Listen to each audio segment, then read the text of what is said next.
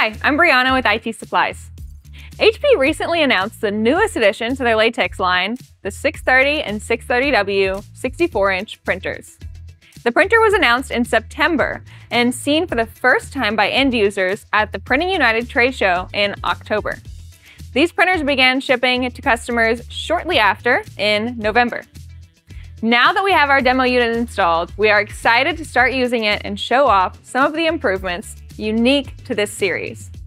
Keep watching to see the top 3 improvements HP made on the new Latex 630 series.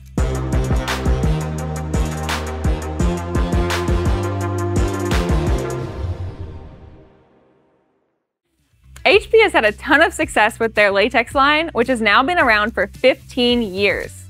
With each new series they release, HP takes customer feedback and makes improvements to their technology. I'm going to point out what we see as the top 3 improvements that will help business owners be more productive and reduce their costs. Number 1 is the price tag. The new 630W is the lowest price unit with white ink in HP's portfolio. The 630W is priced $5,000 less than the 700W, coming in just under $18,000 before promotions. I put this as my key highlight for the new 630 printer line because business owners can now access HP's latest generation of ink technology for an even more affordable price. You can also opt for a non-white option for under $15,000, as well as add a cutter to each of these units if that's your preference. Number 2 is the ability to print from the lead edge of a roll. Some printers require you to advance the media down to the take-up reel before printing, resulting in waste.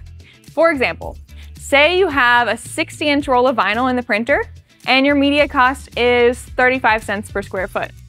If you were to advance this 2 feet down to the take-up reel, you would have already wasted $3.50 before even printing. This may seem minuscule, but every bit of savings counts, and sometimes it just hurts to see wasted products going in the trash. You could avoid this waste if you invest in the media loading accessory, which retails for $500. We have a video on that as well. Keep in mind, printing from the lead edge isn't fully supported on all media, so make sure you think about what you're printing on. Number 3 is the new ribbed path in the curing area.